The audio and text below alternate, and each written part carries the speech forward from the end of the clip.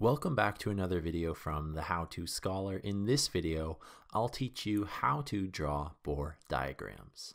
The steps to drawing Bohr diagrams are: first, the atomic number represents the amount of protons, which when we're talking about atoms equals the electrons.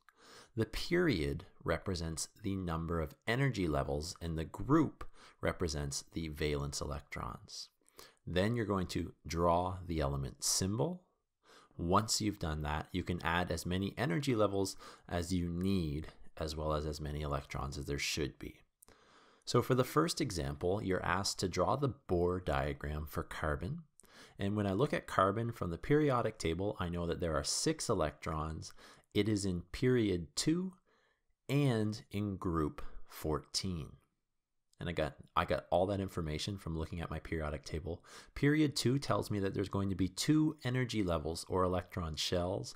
Group 14 tells me that there's going to be 4 valence or outer electrons. So I begin by writing my symbol, carbon, C is represented. Then I'm going to draw my orbitals. The very first orbital has 2 electrons, so I've drawn them in, as well as there's 1 more energy level, so I'll draw that in as well.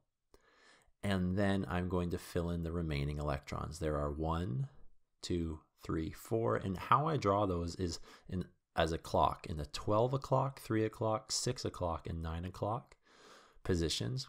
Electrons fill in each orbitals first, and then you want 1 electron in each orbital, like I said before they start pairing, or if they start pairing at all.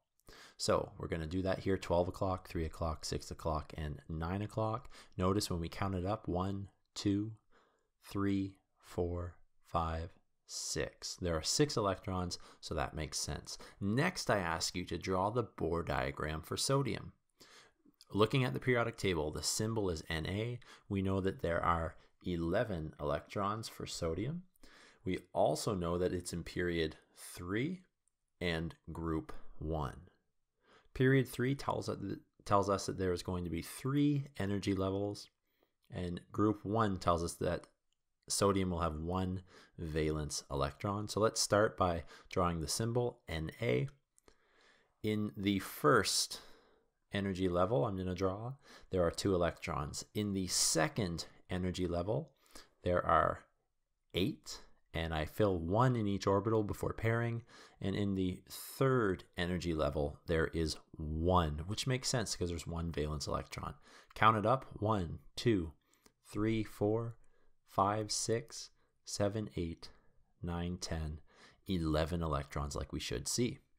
The third example, I ask you to draw the Bohr diagram for phosphorus. So phosphorus is in the top right of the periodic table. We know with phosphorus that it has 15 electrons. It's in period 3 and group 15 as well.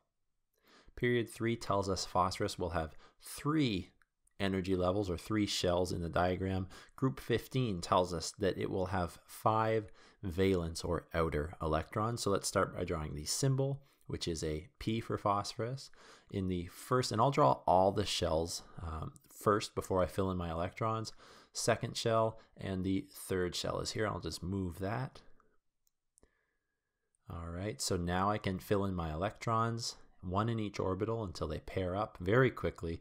There are 15 electrons: 1, 2, 3, 4, 5, 6, 7, 8, 9, 10, 11, 12, 13, 14, 15. So there we go. I hope that video helped you. I'll be coming up with some more chemistry videos that cover things in a little bit more detail. So please be sure to watch for those videos upcoming. And please subscribe to the How To Scholar for more how-to videos. Thanks for watching.